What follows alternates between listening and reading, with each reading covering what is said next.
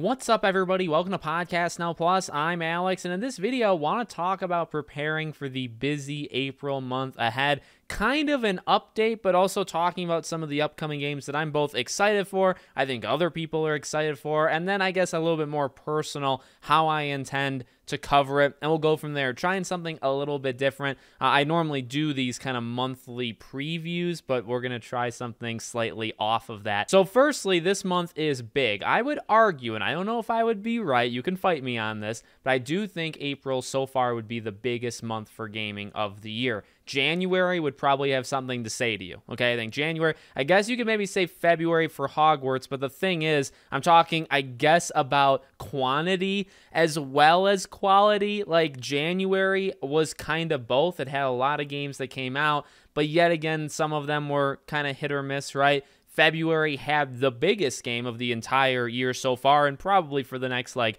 3, 4, 5 months in Hogwarts, but I didn't have too much beyond that. And so I think I could win that argument that April is going to be a mix. So what do we got? Well, we got the Crash Team Rumble beta. I do want to throw that out there because I'm getting excited for it. We'll talk again as this video goes on about what I'm going to be doing on the channel, you know, for these games. But you got Crash, and it's only the beta, and it's only if you pre-order the game, right? So a select audience for sure, but an audience nonetheless. You got Minecraft Legends, which I know not that many people, at least in my circle, are excited for. Whenever I bring it up, I actually get a lot of people that very much dislike me because I say that I'm excited for it, but I honestly am. I'm not going to lie about it. Horizon, right? Burning Shores, the background here. Very excited for that one. Dead Island 2, Star Wars Survivor, and then the last one is The Last Case of Benjamin Fox. That's a little indie game Xbox did. They did at one of their most recent shows that I actually got a release date for late April. I am psyched for that game because that game looks really, really rad. So it's a pretty big month. Now,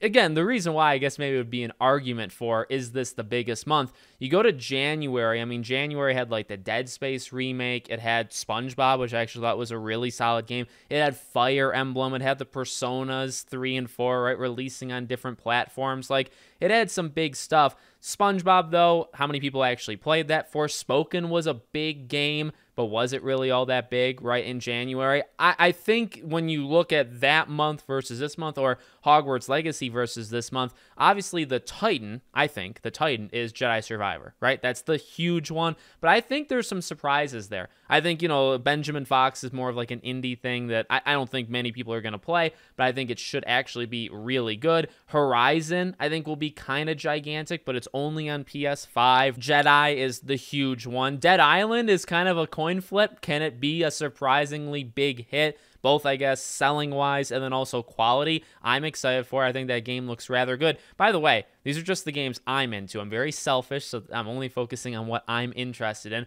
I'm sure there's other games throughout April as well. Crash has quite the back and forth, right? It could be great. It could be an outright disaster. We won't know until we play it. So this month is definitely kind of going to be all over the place, and I'm excited for that. So then a little bit more on the personal side of how I intend to cover it. Well, hopefully, if you guys have been watching the main channel, I've been trying some different things. So Crash, I'm kind of running. I actually did this before with games like Friday the 13th, or I guess maybe Predator Hunting Grounds, where I kind of talk about what the beta needs to do, what it needs to not do, you know, things like that. So I'm trying, and I'm being pretty honest, I am trying to do different things and things that are pretty select towards these individual games.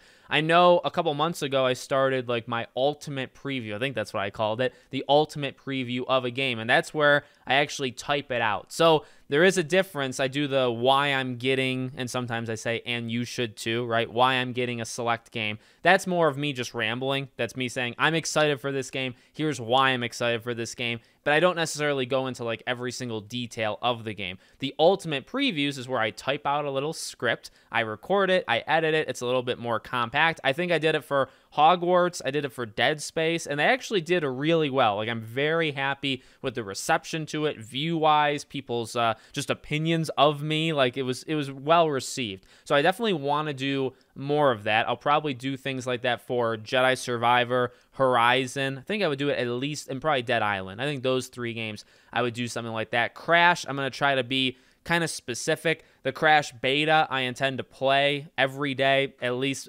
most of them, at least a lot in the beginning, make some videos on it. Not just like tips and tricks, but also, okay, how is it, right? Let's analyze it. Maybe we can rank the characters. I'm pretty excited for this month, and it's been a pretty up and down year, from viewers to subscribers to ads and ad rates, I suppose. But all this stuff, it's gone up and down, and with Hogwarts largely done, Scream I'm still doing so much of like every other day, and I genuinely love it, so I'm never gonna stop.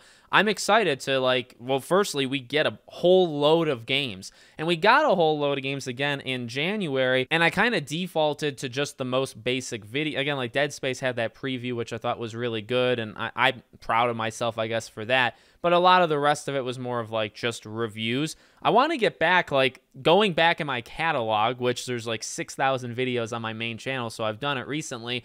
I've done a whole bunch of different topics for specific games that are coming out, games that I kind of wish would come out. I want to get back to that stuff a little bit. So Crash is kind of like my testing ground for it, but so is, Dead Island and Star Wars Jedi Survivor. And so I'm looking forward to try to do very specific videos on each of these games. I want to talk about, maybe I'm thinking of doing a series of like which games deserve remakes, and talk about some games that I think could benefit from it. I've had a couple of games on my mind, but I'm thinking of and wanting to try different things in April. I think it's a benefit. It's something that I'm hoping it works, considering, again, Hogwarts largely passed it, when things happen, of course, and then when Scream coming and going, right? So I basically have more open slots, I guess, on the channel to talk about these other games, right? When Hogwarts is in full swing, when Scream is in full swing, so many video slots, like each day on the channel, they're taken up by these things. So now that those are kind of removed,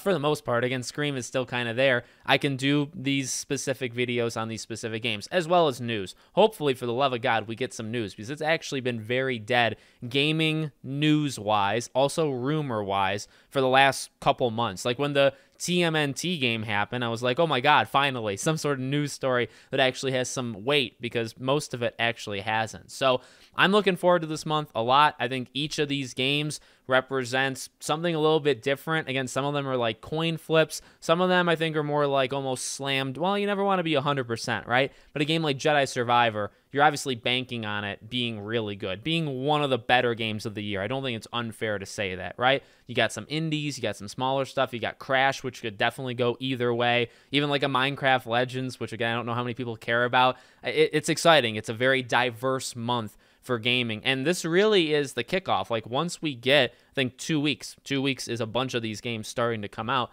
Once that happens, May's got Redfall and Redfall I think is like May 2nd or something. So right away in May on, you get a boatload of games. So this is really, I think, the damn opening. It opened a little bit, right? Dead Space, Forspoken, they opened the floodgates. It got flooded. Hogwarts came out, Atomic Heart, and then the floodgates kind of closed, like accidentally on itself. And then it was pretty much nothing for a very long time. And then now it's starting to, Resident Evil, so starting to pick up now. So I'm excited for where we're at. I think this is the start of really like about 2 months, right? Mid-April to mid-June, maybe late June. So 2.5 months of kind of nonstop games, which is exciting, a little stressful because it's a lot of work, but what else am I going to do, right? And then you have a little bit more of a break in like July, and then things pick back up with August and so on and so on. I won't go through all the months. I think you guys know the order. So let me know what you think in the comments. I mean, and honestly, let me know which of these games maybe you're most into, right? I kind of look at the stats. I look at the analytics of, are people caring about certain things? If videos on a certain game get more views, I mean, honestly, the way I kind of proceed with that is I focus on that a little bit more, right? So I want to do Crash. Crash does not do well view-wise, but I'm going to ride it out. But if people like Dead Island, if people like Minecraft Legends, right, like I'd focus a little bit more. There'd basically just be more videos on those games than others. That's all that it would actually mean. So let me know what you guys are looking forward to in the month of April. Make sure you're subscribed, bell icon turned on, I guess, on all of my YouTube channels. And I hope to see you all on the next one.